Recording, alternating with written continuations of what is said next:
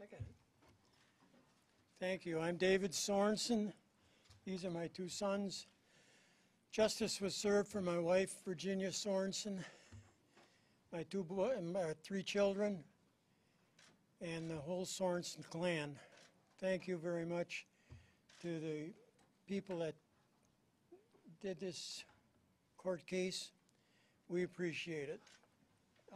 Sean, or Marcia wants to say one little thing. We've been praying for this day for a long time, and this morning my 5-year-old daughter came up to me and handed me this necklace with my mom's ashes in it, and she told me to take my mom with us for the sentencing. So she was with us today, and I just want to thank everyone for what they did today.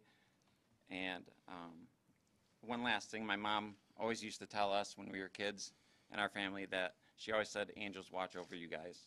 So I just want to say angels watch over you guys and turn on those blue lights tonight.